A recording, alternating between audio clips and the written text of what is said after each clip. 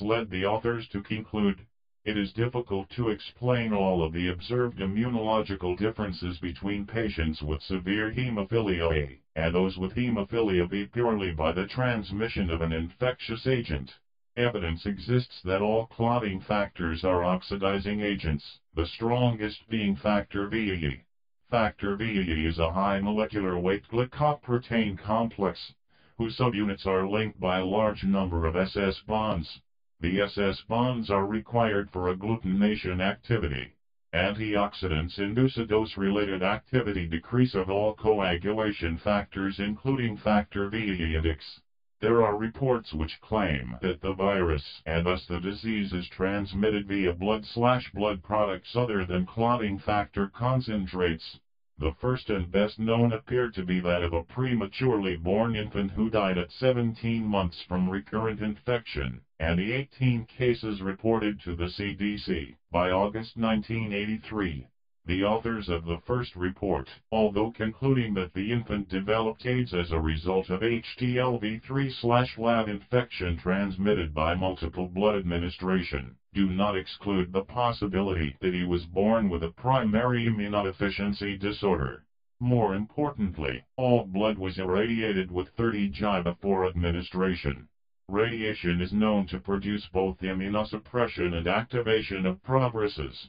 The 18 cases reported to the CDC and classified as transfusion-associated AIDS via HTLV-3/lab were diagnosed during approximately a 12-month period, when over 3 million Americans received transfusions. 2 of the patients most probably had received radiation, chemotherapy or both. These 18 patients were older than other groups with AIDS, 40% were over 60 years of age. 15 of these patients, 83%, received transfusion in association with surgery. Surgery may be immunosuppressive and is known to be associated with infections other than HTLV-3/lab, the risk increasing with age. More importantly, Grady et al. Have shown that an inverse relationship exists between the percentage of T4 cells and the number of units transfused. The above authors conclude, accordingly, we suggest that studies which purport to show a relationship between the transfusion of blood/blood products and AIDS be viewed with caution. What is now reported as AIDS in a very small proportion of hemophiliacs receiving coagulation therapy and recipients of transfused blood is only manifested as opportunistic infection.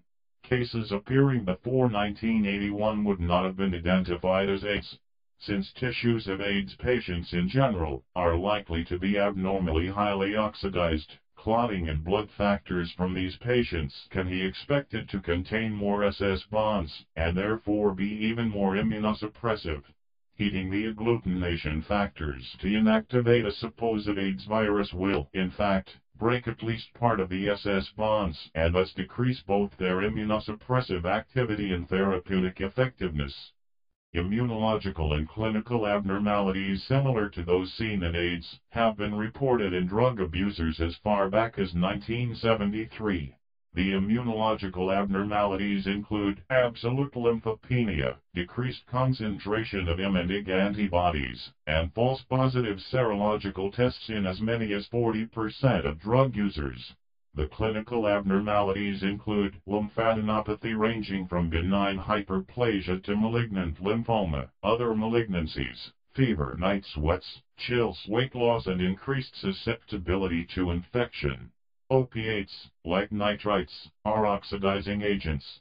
They produce their effects by binding to the membrane SH. Their effects can be prevented and reversed by reducing agents.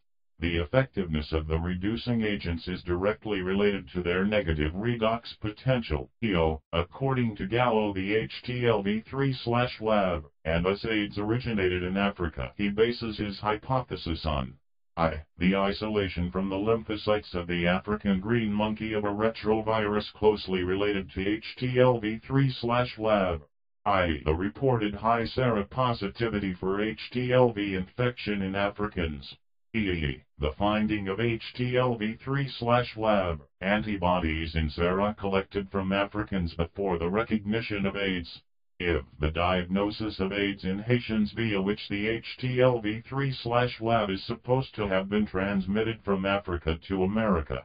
The virus was isolated in vitro cell cultures and the monkeys were healthy and free of AIDS, although some authors claim high seropositivity for HTLV infection in Africans, others find only negative results. Thus Weiss et al. Did not find antibodies to HTLV in 1225 sera from donors of different African countries, nor did Karpaz et al. In sera from Israeli flushes in which others have reported a 37% positivity.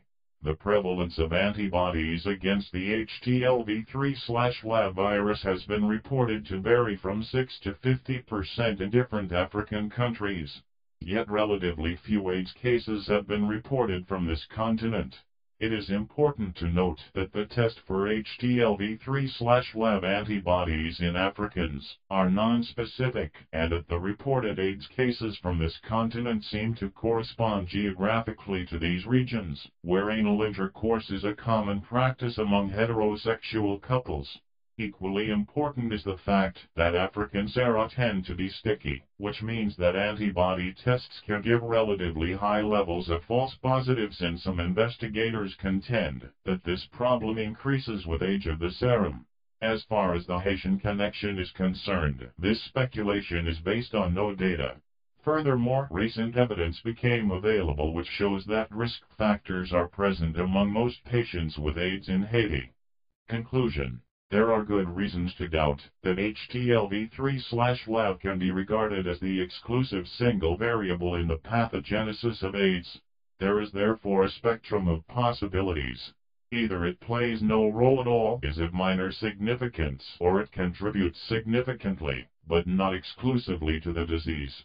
Be that as it may, the one major significant variable is the concurrent exposure of the patients to oxidizing agents including sperm, nitrites, opiates and factor VE.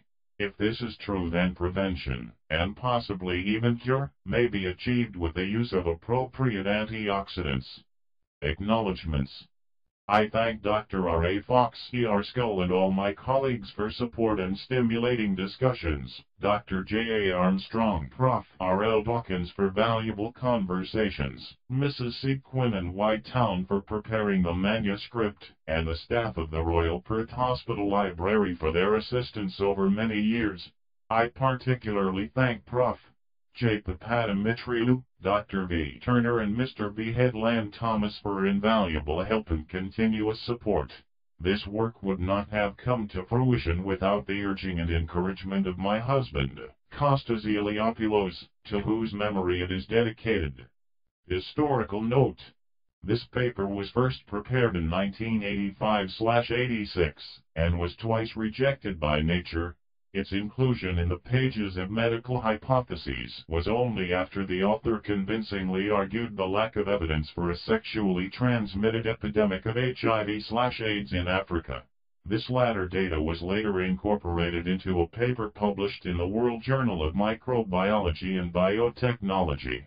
This oxidative theory of AIDS pathogenesis, which also explains the genesis of the in vitro phenomena inferred as HIV, grew out of the author's redox theory of cellular functioning, see reference 45. The following predictions of this theory can be urged, or have been fulfilled. I. AIDS will remain restricted to the original risk groups. I. AIDS is not infectious. E. HIV/AIDS patients will be oxidized, that is, have lower amounts of cellular sulfhydryl groups than healthy persons. If antioxidants, reducing agents, will decrease or inhibit the production of HIV, or the effects of HIV,